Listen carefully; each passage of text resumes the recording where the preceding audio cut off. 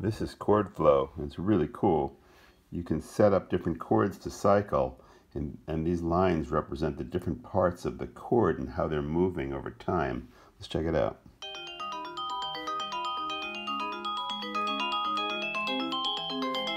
So now I'll play with the lines and see what happens. First I'm doing the blue line, drawing a new curve. See? So awesome. Then I'll play with the yellow.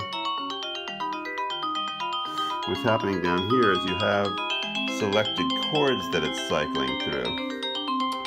So what we could do is we could say edit, and we can shift the position of these chords.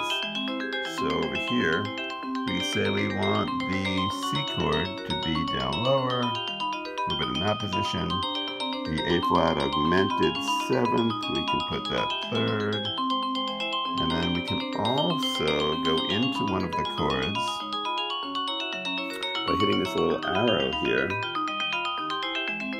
over here. And now we can choose a different chord for that spot with this little very cute scroller. A diminished with a major 7th would be cool.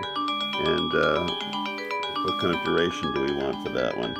Let's make that one only last for 2 beats. So now we'll go back.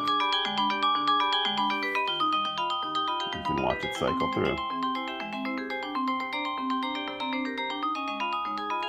And the cool part about this app is it also will do MIDI. So it's got some built-in sounds, a bunch of parameters over here, right? We can say output and pick different things here, like this is a grand piano sound, electric piano, organ, divisions, how many steps, which is cool, so how much change over time, really, and then watch. It's awesome. I love it. Plus it's MIDI.